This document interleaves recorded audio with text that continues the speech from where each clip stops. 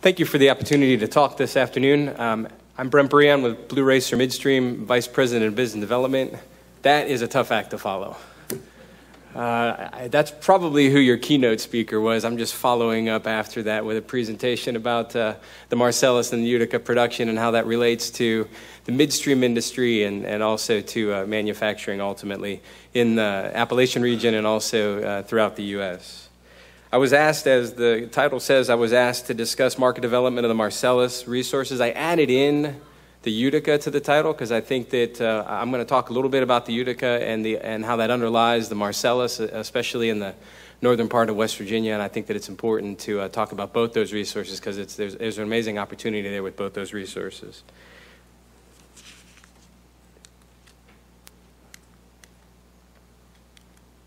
Okay, there we go. All right, I'm sure that most of you cannot read this.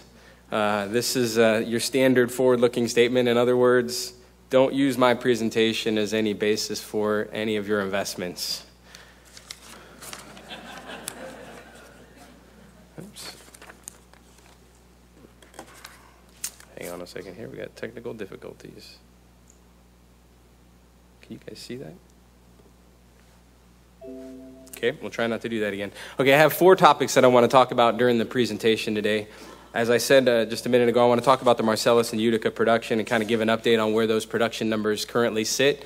I'm not going to make a whole lot of forecasts because, as you'll see as I go through the presentation, there's a number of headwinds that exist out there for the Marcellus and the Utica shale, and likewise then for us midstream industries that are providing services for those producers as we go forward.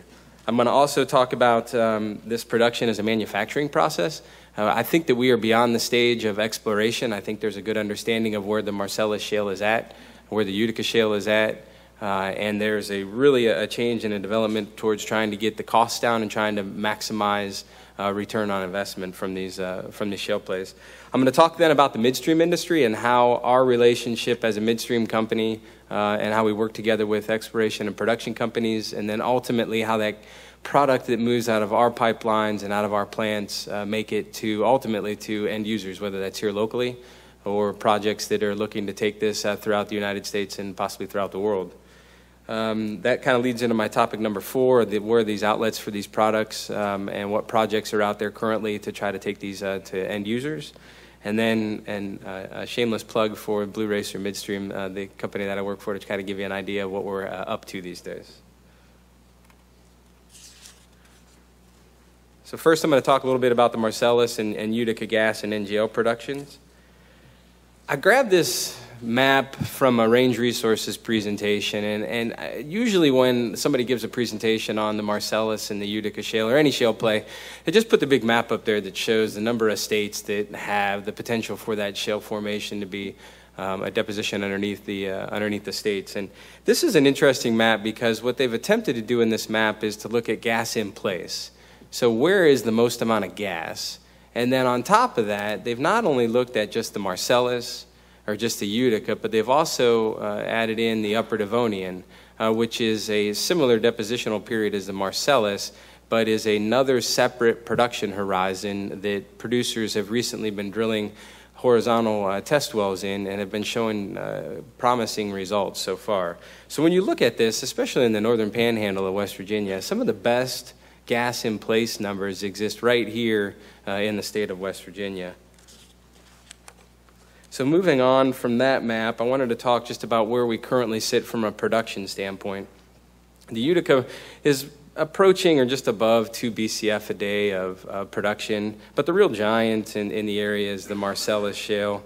Marcellus shale is tipping over 16, pushing 17 BCF a day of production. And I think just yesterday I read in Gas Daily that the combined Marcellus and the Utica were almost at 20 BCF a day of gas production. And that's pushing towards 30% roughly of U.S. total natural gas supply. So to go from, as you can see, fairly small numbers in 2007 of production to where we are at today is pretty astounding. This growth obviously continues to exceed expectations. If you go back a couple years to projections of volumes from the Marcellus, nobody had projected that the volumes are going to be this large this quickly. And so the question really, as I go through the next couple of slides, is will this growth continue? There are some headwinds ahead. But still talking about just the massive size of the Marcellus shale and the combined Marcellus and Utica potential. This is an article from a year ago from Platts Gas Daily, which is an industry publication that has a number of articles about production and downstream, upstream pipelines, et cetera. This was from March 12th of 2014. And a year ago, if you looked at the Marcellus just as a country, so assume that West Virginia, Pennsylvania, the Marcellus area was its own separate country, that the amount of gas being produced a year ago put it just behind Norway, Canada, Iran, and Qatar. And within the last year, the combination of the Marcellus and the Utica and their growth now to almost 20 BCF a day has put the two plays ahead of all those other countries. And pretty close, actually, from a production standpoint and gas production behind the state of Texas. So Texas may have invented and developed the horizontal drilling and the fracturing techniques, but the Marcellus shale combined with the Utica shale hold some of the best opportunities for the implementation of those techniques and for the development of the resource. I don't think that gets enough press. I mean, when you think about what the shale and what the Marcellus and Utica shale could represent if it was a separate country, that's some serious resource power and some serious gas production that really is beneficial to the area's economy and to the United States.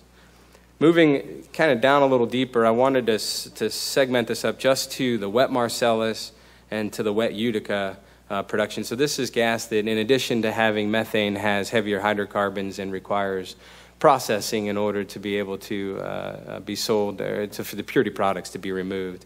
The Marcellus production will increase from about 100 million barrels of liquids in 2012 to over 600 million barrels per day by 2018. Ethane has a number of outlets. The pipelines were built partially as a insurance policy to give the ethane someplace to go. Obviously, the ethane is going to come up with the natural gas. So in order for the natural gas to be produced, ethane and other heavy hydrocarbons are produced, and there is a need to be able to move that ethane, or you can't move and produce the natural gas. So you have Mariner West that heads up to Sarnia, Canada. You have the Mariner East pipeline that goes to Marcus Hook, and then you have the ATEX pipeline that goes down to Mount Belvieu. Most producers these days, if they can, are trying to leave as much of the ethane in the natural gas stream as they possibly can and sending that to a burner tip someplace as opposed to recovering ethane. The value of the ethane at this point and the cost to get it to Mount Belvieu or other places where that ethane can be used, the cost of transportation significantly reduces the overall value of the ethane. Propane is C3, and then butane is C4. So basically, propanes, butanes, natural gasolines, they're quickly exceeding local market demands. And as you'll see in some future slides that I have here, I'll show some proposed pipelines and some other routes that are being looked at to try to help move that product to end users as well. So 3 key items that I want to hit on in the Utica and the Marcellus play economics. So, or just in general, what some of these headwinds may be for the production of these molecules going forward. This graph shows that the Utica wet gas, the Marcellus shale super rich, so that's in the northern panhandle of West Virginia, and then the Marcellus shale liquids rich, which is a little bit south there in the Wetzel and down into a few southern counties there, are still, from this graph, are some of the most economical plays. 71% rate of return, 59, 57% rate of return. The problem with this slide is that this was put together in October of 2014 and assumes an $80 barrel crude oil and a $3.60 MMBTU per MMBTU for natural gas. Currently, sub $50 per barrel for oil, and locally as low as $1.50 on Dominion South Point or on Detecco Zone 2 for natural gas. So commodity prices that showed a 71% rate of return or a 50-some% rate of return in October of 2014 have almost halved. And so it doesn't take long to understand that the economics of these plays have definitely reduced. Now, I don't think that it just from a commodity pricing standpoint, it should reduce most of these across the board. Obviously, some of these plays may have a better access to a higher priced natural gas. than maybe we have here locally with how much natural gas we're producing from the Marcellus and the Utica. But in general, all of production is looking at some type of slowdown, some type of reduction in investment because of just how successful they have been at finding hydrocarbons and producing hydrocarbons. So that's one item to consider. And that kind of just plays into my slide here. This shows from 2009 until 2014, oil and natural gas prices really in the last 6 months to 9 months have really taken a dive and have lost 50% or more in the overall commodity prices. The good news is, or maybe one of the things that can help overall reductions in commodity prices, is trying to reduce your overall costs. And really, the producers are moving from exploration companies and from the east side to the production side. They have a good understanding of where the best parts of the formation are. And they have developed technologies and abilities to be able to drill multiple lateral wells from the same well pad. You then add on top of that the potential in certain areas, like for instance in Marshall or Wetzel County of West Virginia, where there exists the potential of 4 stacked horizontal or horizons where there's natural gas that can be drilled and produced. And it's amazing to think that with a large enough pad that you could potentially drill 32 wells from one pad, and that you could then produce that gas and be more of a manufacturing process than really just dropping 1 or 2 laterals and testing the formation and running a lot of pipe and a lot of equipment just for a small amount of gas. An example, recently, I think it was a week or 2 ago, I was reading that Cabot Oil and Gas up in the northeast area of Pennsylvania had drilled a well pad in the Marcellus Shale. And from that one well pad, they were producing 200,000 MCF a day. Now, to put that into perspective, that's more gas from one well pad than the entire state of Ohio produced in 2012. So the ability of the producers to find the gas, to focus in on the core areas, to drill multiple laterals at one location and then produce the gas is definitely bringing costs down, probably for them from a per unit cost of drilling wells, but it's also had, as you can see, an impact on natural gas prices as well. One other slide that I wanted to throw in here was, even at these lower prices, natural gas is still playing a profound role in Appalachia's economic development. This is a graph that's called the Mountain State Business Index, put together by West Virginia University Bureau of Business and Economic Research. And every month they publish these numbers. And as you can see, in what I've tried to circle or tried to box in red there in the graphics, is that while some of the other areas may experience small growth, or they may have slumped in the last couple of months, and a quote from Brian Lago at the research group is that natural gas is still one of the driving items for economic growth, not only in West Virginia, but in Pennsylvania and Ohio and in the Appalachian region as well. So I'm going to talk a little bit now, for those of you in the room that may not be as familiar with the midstream industry, how the midstream industry operates, so our relationship with the exploration and production companies, some of the assets that we build, how they're critical to helping the producers get their product from a well pad to an end user, and then ultimately how those purity products make it to places where they can be consumed. It's a little bit of a busy diagram, but this shows the close relationship with the E&P industries and with the midstream industry. It takes a lot of capital and a lot of resources to drill a well to be able to get to that 200 million a day of production at one well pad. And then once that commodity is drilled and being produced, it takes quite a bit of other infrastructure, pipelines, gas processing plants, NGL pipelines, fractionation facilities. If they're producing oil, stabilization facilities, crude oil gathering pipelines, maybe it's moved by truck, plenty of storage both on the gas side, NGL side, and on the oil side, and then ultimately what we would call either interstate pipelines for natural gas or for purity product pipelines to move that product to an end user. And midstream can be everything within those brackets there. We, as a midstream provider, some producers, we go all the way to the well pad and we pick up the gas at the well pad. Other producers will build their own small gathering systems, or in this case maybe a large gathering system, put together a compression facility, and then compress that gas into us, and then we move it. But it's a unique relationship with each one of our producers as to what services that they need and what services we provide. kind of a similar diagram to kind of show what the midstream assets are. And really what I was trying to show on the right-hand side of this graph is you have two really types of gas that are produced in the Marcellus and in the Utica Shale. You have a dry gas, which typically meets interstate gas quality requirements. So what does that mean? Typically the gas is below 1,100 BTU, right around 1,100 BTU. Predominantly, the majority of the gas stream is methane. Maybe a little bit of ethane, a little bit of propane, and some heavy hydrocarbons. But really, with a well like that, you need some pipelines, possibly some compression, measurement equipment, some dehydration equipment. That gas can be put right into an interstate pipeline or right into a local distribution company pipeline and can go to an end user and be burned. What most producers have been focusing on in the Marcellus, especially in the West Virginia area and in Ohio in the Utica Shale, have been what they call wet or rich natural gas. And so this is gas that has 1,200, 1,250 BTU or higher gas composition. In addition to methane, it has a large portion of ethane, propane, butane, and natural gasolines.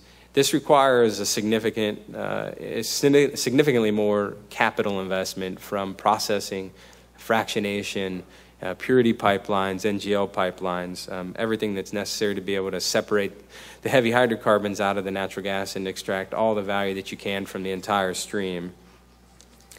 And until recently, when NGL prices have dropped quite a bit, this wet gas has created the most value for producers and why they've been drilling those wells.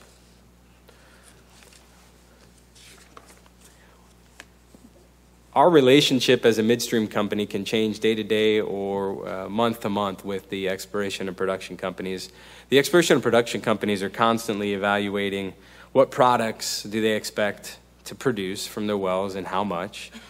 They're evaluating, does the infrastructure exist when they go to drill a well? Can they quickly get a well online? Can they quickly start flowing that well? And then ultimately, can they make any money from the product once it's been produced? And depending on where we are as a midstream sector in building out facilities, depending on where the producer is and understanding the formation and what the product is that could be produced from the well, and then ultimately depending on end users and where that product's going to go and how much they can sell it for, it can change from day to day and month to month as to exactly where their most profitable return is and where they're focusing. So we, as a group, have to stay in constant communication with the exploration and production companies. These investments can be expensive, so they require a lot of economies of scale. High capital costs have, especially associated with pipelines, with processing plants and fractionations, have really segmented the industry up to the upstream group, the exploration and production industry, the midstream, like myself and our company, Blue Racer Midstream, who's building pipelines, processing plants, fractionation facilities, and then the downstream pipeline who's building takeaway pipelines, whether that's a purity products propane pipeline or an ethane pipeline, or that's an interstate natural gas pipeline. These economies of scale have required sometimes joint ventures. As I'll talk about a little bit later, Blue Racer is a joint venture between Dominion Resources and Cayman Energy, where we were able to take and bring assets and capital together to try to build an opportunity out of those existing assets and the access to capital to continue to develop those assets. I'm going to dive down a little bit further. This may be a little elementary for some folks that are in the audience, but I wanted to talk about just some of the individual pieces. A wellhead starts out where a producer has either planned to drill a well location or has drilled a well. It could be multiple multiple laterals. It could be a single lateral. Pipelines typically gather that gas and typically gather oil or condensate, although oil and condensate can be moved by truck as well. To a processing plant. It could move through a compressor station on its way there, but that is one of the integral or one of the first pieces that a midstream company needs to install.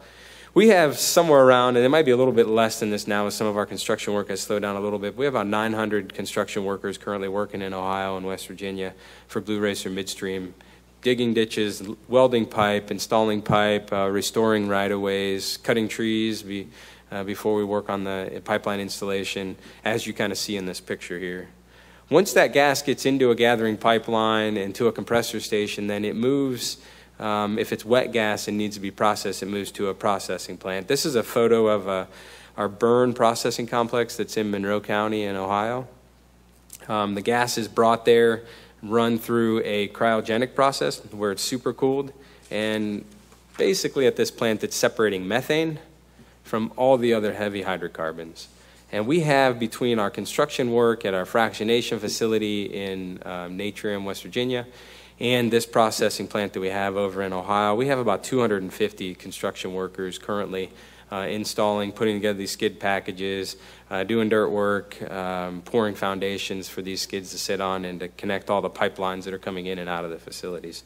So it combined with contract workers, in addition to the 150 or so employees that we have at Blue Racer Midstream, we have over 1,000 contractors out there currently installing pipelines and building facilities, in addition to all of the employees that are out there working for the E&P companies to drill and complete these wells.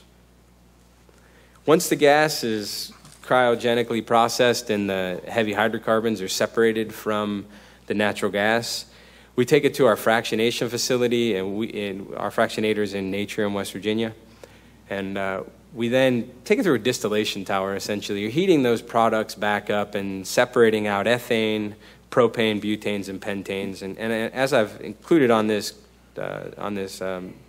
graphic, ethane for the most part is moving out of our plant, either blended back into the gas stream or it's going through a purity products pipeline up to ATEX, which is then ultimately making its way back down to the Mount Belvieu and down to the Gulf Coast in Texas.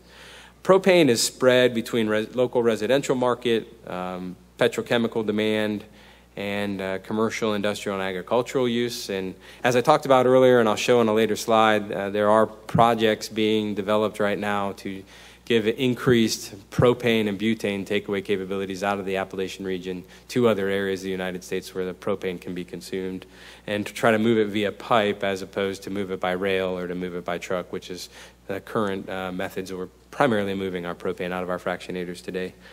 Butanes, feeding petrochemical stock, can be used for ethanol blend stock. Pentanes, most of our natural gasoline at this point is moving via rail up to Western Canada and being used as a diluent to help dilute tar sands to allow that heavy oil to be able to move in a pipeline. I talked about this in a couple slides ago. Midstream has a definite influence on employment in the area. We have a number of materials and suppliers that are local. We hire environmental health and safety specialists, right-of-way specialists, inspection specialists, as well as to the extent that you can bid and purchase equipment locally. You can help from a cost standpoint, you can help from a timing standpoint, and you can help create competition. I wanted to throw some logos up here of some of the manufacturing companies that we work with to provide some of our equipment. I think it's important for the audience to understand that we are buying a number of products, whether it's a compressor unit or a primary driver that's running the compressor from Caterpillar and from Ariel. We buy fractionation and stabilization facilities from Enerflex, from Exterran. Exterran and UOP Russell are primarily the two manufacturers of the processing skids that are used locally. There's been approximately 30 processing skids that have been installed to date across the Appalachian region, and I'll show you here on a map in a couple slides where those have been installed at. And then in addition, there's probably been about 15 fractionation skids that have been installed since about 2007, 2008. We use some local packagers to assemble and to build compressor skids, measurement skids, other equipment that we need for measuring producers' gas or moving producers' gas for us. Trying to catch up here on my slides. A couple slides to talk about processing capacity and production. I showed you earlier on where the production was currently sitting for the overall play. I wanted to dive down a little bit into the wet and to the wet production versus production capacity that we are primarily focused on as a midstream provider. And as you can see from this graph, right now, planned production and processing capacity is about matching up. There was definitely an attempt in the Utica side of the play to get out in front of production and to try to get facilities constructed. And it's forecasted so far based on where construction currently sits and where planned construction is in the next 5 years, should be able to meet the producer's needs from a processing standpoint.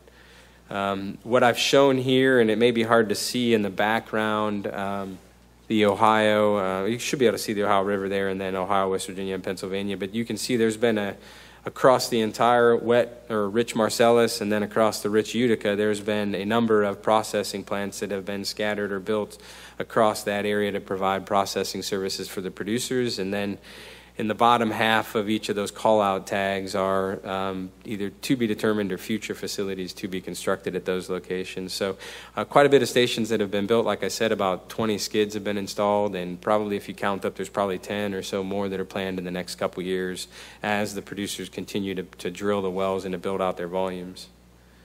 Fractionation capacity as an industry, midstream has been a little bit behind in building fractionation capacity. We've probably been a little more just in time, as opposed to building out ahead of on a fractionation. Some of that is driven by ethane. At this point, producers prefer, if they can, to leave the ethane in the gas stream and to sell it as a gas molecule. So some of the overproduction of NGLs, or the potential overproduction of NGLs and the lack of fractionation, is because we've not built a lot of de-ethanization facilities beyond what we felt we needed to build in order to be able to meet interstate gas quality requirements. And then the remainder is trying to just not to get too far out ahead of the producers on the fractionation side. These fractionators require storage, rail loading facilities, quite a bit of investment, and they are definitely more expensive than installing a processing skid, so we try to do those a little bit more just in time. Developing options, there's been discussion from time to time about moving Y-grade. So Y-grade is the mixed liquids that come out of the processing plant, the combination of propane, butane, isobutane, and natural gasoline. There's been some discussion about sending that down to the Gulf Coast, to existing fractionators during the Gulf Coast. None of those projects have yet come to be, but it's potential that one still may surface as an economic alternative to building a fractionator locally. And just as I showed you on the processing skids, again, scattered across the rich Marcellus and across the rich Utica, you see a number of fractionation facilities that have either been built already or that are in the process of being constructed. So a lot of investment from the midstream industry in combination with the investments from the exploration and production industry to take all these molecules from the ground and to turn them into products that can ultimately be used by end users. So this map is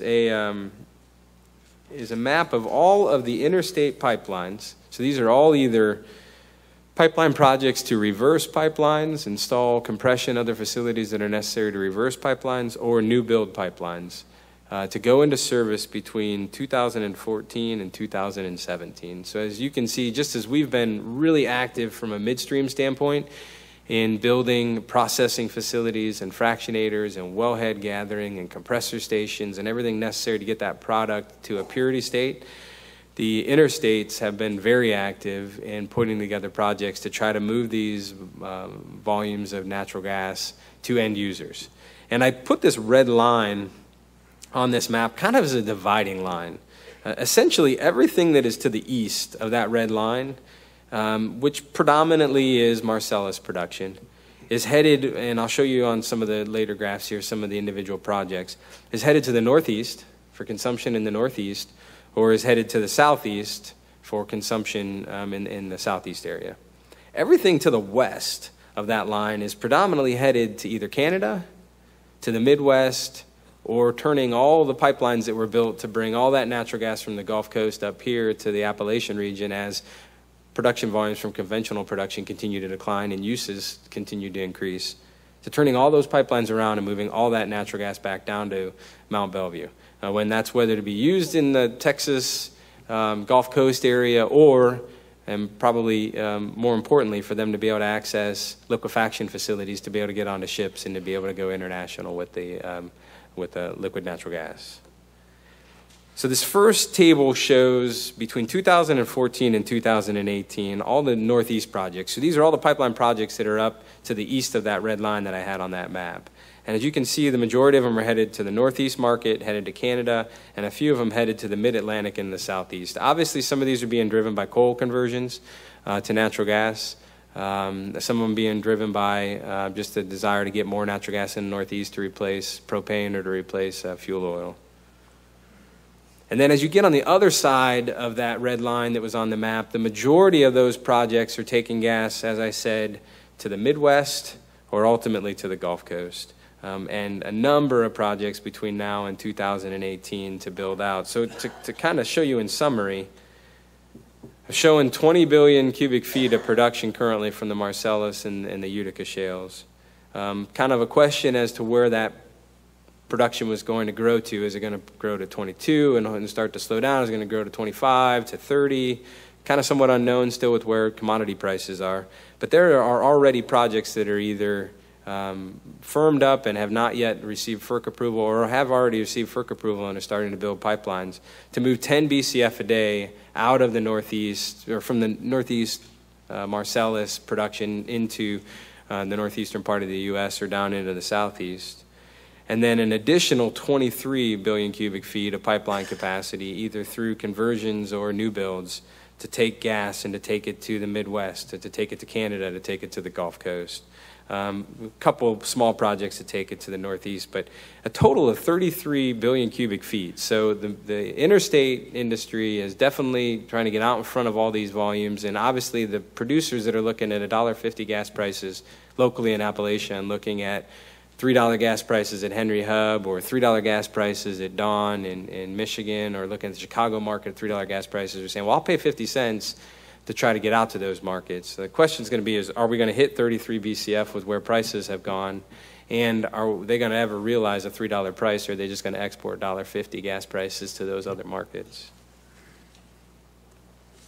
Same question on NGLs. So with all these NGLs, propane, butane, natural gasoline, ethane that's getting produced, where are these products going to go? And it's a similar story. The local market is becoming saturated with uses for those molecules.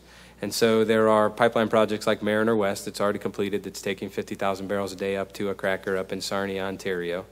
There's Mariner East 1 and 2, which is a combination of ethane and propane pipelines that are headed towards Marcus Hook and towards Philadelphia, and ultimately towards loading those propanes and butanes and ethane onto a ship and sending it international. ATEX was constructed, as I talked about earlier, to move ethane to the Gulf Coast. It's got 190,000 barrels of capacity. I'm sure there's much less than that that's flowing on there, because the economics aren't the best right now to send those molecules down to the Gulf Coast, but it is there for the producers to be able to help them produce the rest of their natural gas out of the wells. And then some projects that have been proposed, Utopia East, Utopia West, looking at additional ethane deliveries up to Sarnia, or looking at taking natural gasolines that are currently being railed to Canada and putting it in a more efficient process, putting it in a pipeline, getting up to Kinder Morgan's Cochin pipeline, and then allowing it to move via pipeline all the way up to Western Canada. And then this Utica Marcellus Texas pipeline is a combination of a batch service, Y-grade propane, butane, trying to look at, do we have enough NGLs that we need to look at getting those back down to Mount Belvieu, the largest users of these NGLs. Quick couple slides on Blue Racer Midstream, and then I'll follow up with some conclusions. As I said earlier, Blue Racer is a joint venture between Dominion and Cayman Energy. Dominion contributed a number of gathering pipelines and the Natrium processing complex. Cayman brought experience from build-outs in Cayman 1 in West Virginia, Marshall, and Wetzel County, as well as private equity backing to form a joint venture to look at opportunities to provide gathering and processing services for Utica and Marcellus producers. We have a gathering system that with expansions can gather as much as 2 billion cubic feet a day. Currently, we have about 650 miles of gathering pipeline that spreads through a good portion of Ohio, but also connects down through Marshall and into Wetzel County of West Virginia. We have about 600 million a day of processing capacity. We have 47,000 barrels of frac, and then some condensate gathering and stabilization facilities. We have another 200 million a day processing plant that's under construction at Burn, and then one that's in the early stages of construction in Tuscarawas County in Ohio. We have 200 miles of additional gathering pipeline that's currently under construction, and then a large frac expansion at Natrium that allows our fractionator to be expanded to handle up to 6 processing plants, or 1.2 BCF a day of gas. Some of our connectivity right now from a pipeline standpoint, we have an ethane pipeline that leaves our Natrium complex and goes up to Panhandle, West Virginia, and connects to the ATEX pipeline.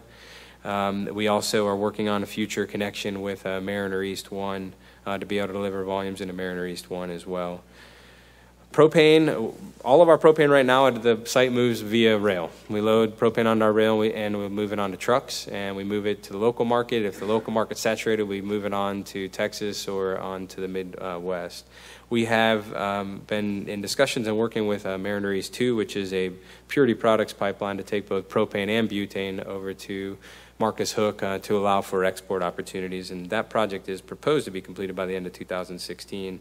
Same situation on butane, moves by rail and by truck currently, and we are working on pipeline outlets for those molecules. And then for our condensate production and for our natural gasolines, that's primarily moving by rail up to the Canadian market, and we do have the ability to load trucks locally at the Natrium fractionator. Residue outlets, we're currently connected to Dominion Transmission, and via Eureka Hunter, we can connect to Texas Eastern and Rockies Express. So we offer a number of different pipeline outlets, in addition to having worked closely with Energy Transfer, EQT, and with Columbia on trying to provide future outlets out of our Natrium complex for producers. Residue gas at the Burn location over in Monroe County of Ohio ties into TETCO, and we're working on future expansions into Rover, Energy Transfer's Rover pipeline, as well as Rockies Express. And then Lewis is primarily Dominion Transmission and Tennessee Gas. So in conclusion, I didn't do too bad. Marcellus and Utica production has transitioned from exploration to development. In my opinion, I think it's looking more and more like a manufacturing process. As I discussed on some of those slides, there's additional horizons that add upside beyond just the Marcellus and the Utica with the Upper Devonian, Rhine Street, the Burkhead formations.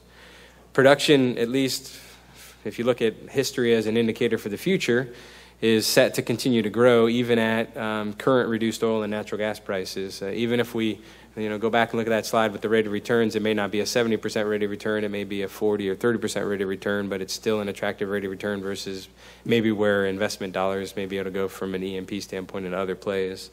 The midstream and the interstate assets are being actively constructed. As I showed you, a number of processing plants, number of fractionators, quite a bit of wellhead gathering pipeline, and the interstate's building potentially 33 BCF a day of pipeline capacity to move this natural gas to other markets. This has obviously created manufacturing opportunities in some segments of the economy. We've used this number before, that there's probably 30 billion, maybe more, maybe a little bit less with where commodity prices are now, that needs to be spent on infrastructure to continue to meet these production needs. And so ultimately, I'll leave it with the last question is, will this natural gas and the NGLs that are produced, will it feed and manufacturing and growth in Appalachia, in the U.S., across North America, or maybe across the entire world? Last slide, I'd like to follow up with thanks to all of our customers. We have a number of producers that we work with to build sustaining and lasting relationships with to help them be able to move their gas to the market. So it's always important for us to recognize who customers' gas we're moving across our system. That concludes my presentation. Thank you for the opportunity.